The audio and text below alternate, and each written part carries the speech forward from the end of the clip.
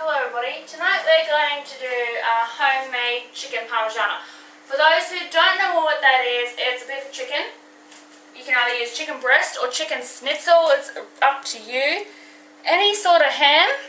We also got tomato paste and some cheese. So it goes the chicken, the tomato paste, the ham and the cheese, and then we do it the quick way, but you probably should cook it in a toaster oven, but we can just put it in the microwave for 30 seconds. Because that's the quickest way, and after a long day you want to get it done ASAP. So we put our veggies and our potato on not that long ago, so we're going to have the chicken parmigiana, the veggies and the mashed potatoes. So to start off with, we just have to cook the chicken. The chicken has to be cooked, and you'll know it's cooked obviously when it's white all the way through. Now, don't really have to worry about cutting into it too much, because you can cut into it, but like the ham and the cheese and the tomato paste will cover any cuts you make, so presentation shouldn't really change unless you literally cut it in half. I'm just going to start this cooking. Bear with me. Stove, just got to get it tacked together. We've got a fry pan here, a bit of oil, so just put that there, and we'll just grab our chicken. So you want them roughly with this thick. If they're thicker than that, you can just slice it in half. Be careful, if you have to slice it, be careful of your fingers. I don't want any accidents there. So just going to pop them in there, and we're going to start them cooking. So this fry pan can only fit 2 pieces in at a time. That's alright, because what we can do in the meantime, I'm going to wash my hands first, we don't want any cross-contamination. Got a sink full of hot water here. What we're going to do while our chicken is starting to cook, we're going to slice our cheese. You can also use like processed sliced cheese, it's up to you what you use. So we've just got mature cheddar cheese. We put a bag around it for freshness and all that, so there we are. So just probably slice it about so thick. So it's a bit thin, it doesn't matter. You don't want it to overpower the cheese, so you don't want it really, really thick. So probably something about this thickness. Just gonna do that. So we're gonna just cut a few pieces for each piece of chicken, so you don't run out of cheese.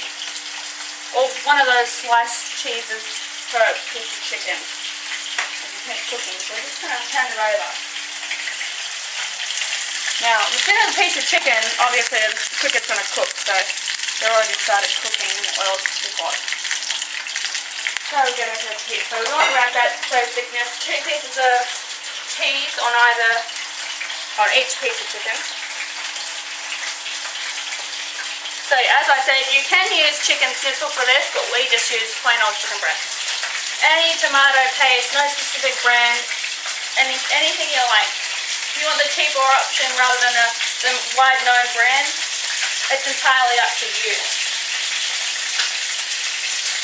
So it just depends on that. But it's sitting a lot, I can hear it. So we're just going to turn that down a bit because it's sitting a fair amount.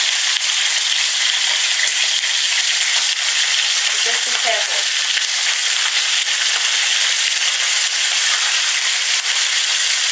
So when you cut in and slice in the middle here to see if it's cooked, you don't really have to worry too much, because as I said, all those ingredients will cover up any cuts you make in the middle.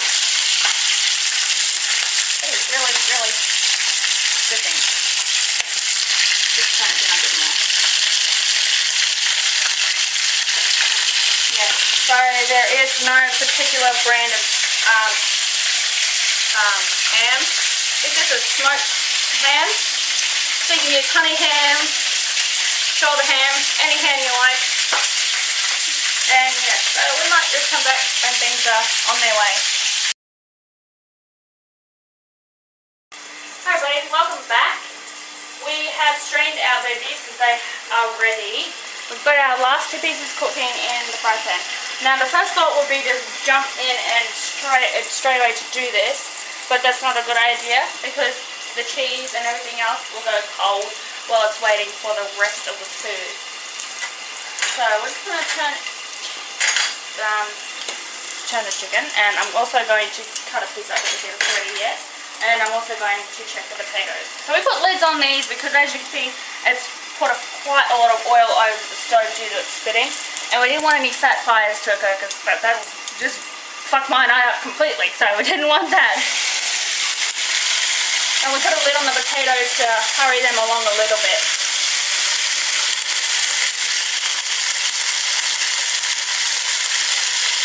Well, that's still ready yet.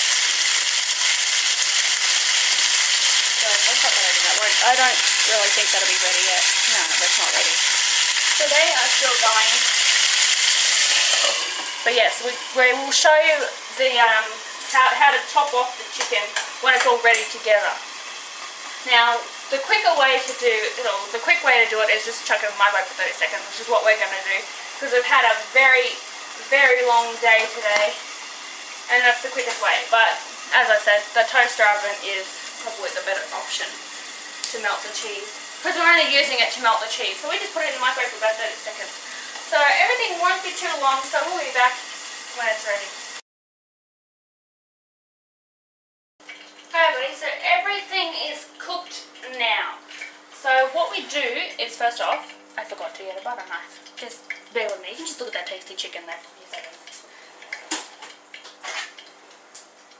So, what we do first is we grab our tomato paste. As you can see, this is already open. That's because we had this not that long ago. So just put a generous amount of that on. So we just sort of smother the chicken with the tomato paste.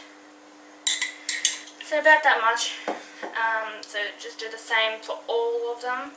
Unless someone doesn't like tomato paste, then there's no point in cooking the recipe, is there? So you have to have tomato paste to make a chicken Parmigiana, otherwise it's just chicken with a piece of ham and cheese. So just put that on there like that. So we want a pretty decent amount on there. So probably roughly about that much. They're pretty much covered. You can add more if you want. So that's probably a good amount. The next thing we put on is the ham. So we've got our smoked ham here. As I said, any ham will do. So we just fold that and we'll put that on there. And depending on how big the chicken is, that's how much cheese you put on. But since I thought I would need 2, but I've obviously got too much cheese now because I only needed 1 piece of chicken. Cheese. I'm a bit tired. You'll have to forgive me. I did not go to sleep till 1 in the morning this morning and got up at like 7 o'clock, so I'm just a bit tired. If I fumble and stumble, that's why. So yeah, just do that on all of them. I also have too much ham. But that's alright, we can fix that easily. You just eat a piece. So there's our ham done, and we just put the cheese on there. So yeah, you want your cheese around that thickness. Now, I'm going to do the easy way tonight, which is to just chuck it in the microwave until the cheese is melted, which I reckon will probably be like 30 seconds or something like that. So we'll start that. Next, we have strained our potatoes, I think. Yes, we did. I had a mash here somewhere. Oh, it's in here. So we're just going to mash it. We make creamy potatoes, and we add more butter and more milk than most of you will usually add in. So mash these. And give it a little steam there. Yeah. So that's done. That's not melted yet, so I'm going to put it in for another 30 seconds. The cheese needs to be melted to do this. You'll have to excuse the funny faces if you see any of them.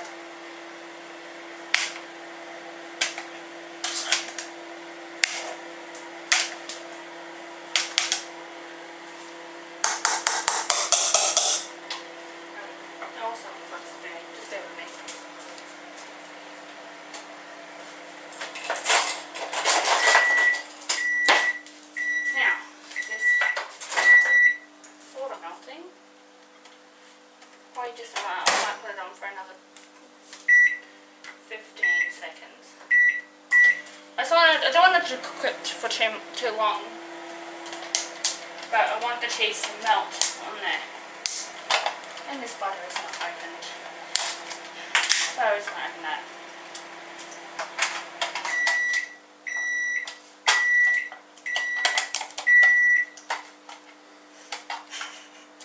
It's not cooperating.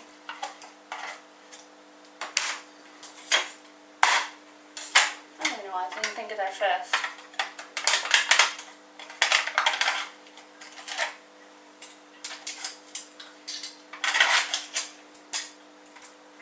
I'm just going to open it. Oh, that's good enough. That's good enough. Yeah, see that's melted now? That's what we want. So it's sort of melted in there. We might actually just put that in for like a few more seconds because I'd like it a little bit more melted than that, but that's alright. If it doesn't melt any more than that, that's still pretty good. That's why I said it's best to use a toaster oven. That's what we usually use, but we're a bit tired after a long day today, so we just thought the microwave might be easier. So we're just going to put a few tablespoons in there. Get a lot better off there. So that should be enough. That should be plenty. So you can not burn yourself. Because that plate is a bit hot. There we go. So that's what it is. Or you can also use like sliced cheese if you want, or anything like that. Doesn't really particularly make a difference. I don't feel like it does anyway. So just I just mix the butter in before I do anything with the milk yet.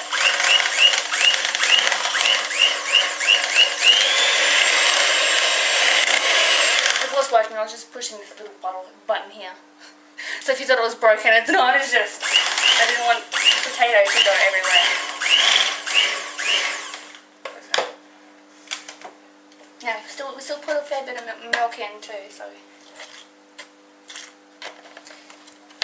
that was a fair bit. So let's mix that in.